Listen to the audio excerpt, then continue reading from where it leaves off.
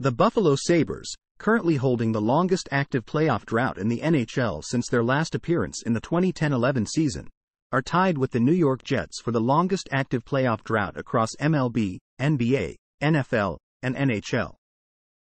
In an exciting turn of events, I firmly believe that this season will mark the Buffalo Sabres' return to the NHL playoffs, and not only that, they will emerge as the champions of the Atlantic Division.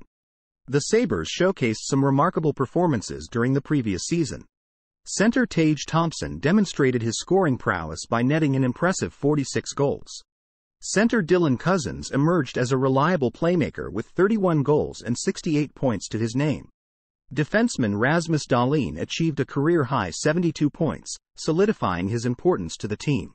Additionally, rookie defenseman Owen Power, who was the first overall pick in the 2021 NHL Draft, had a stellar debut season. Goalie Devin Levi, another rookie, played a pivotal role in Buffalo's playoff push, which unfortunately fell just short. The Buffalo Sabres are rising from the ashes of the Jack Eichel era. As you may know, Eichel recently secured a Stanley Cup victory with the Vegas team. The situation between Eichel and the Sabres had become untenable, and ultimately, the trade benefited both parties involved. To strengthen their roster, Sabres GM Kevin Adams should focus on acquiring another top-4 defenseman and possibly another goalie to complement Levi. Levi showcased his potential by winning 5 games, and he was the only Sabres goalie to maintain a goals-against average below 3.00 after joining the team last March from Northeastern University. It's worth noting that the Sabres possess an abundance of prospects and still retain all of their draft picks. While Adams has made a few additions in free agency, such as veteran defenseman Eric Johnson, who brings experience to a third-pair role, and Connor Clifton, who isn't a bona fide top-4 defenseman. It remains to be seen if these additions will significantly upgrade the team. Looking at the Atlantic Division, the Buffalo Sabres are on an upward trajectory while some of the other teams could potentially decline.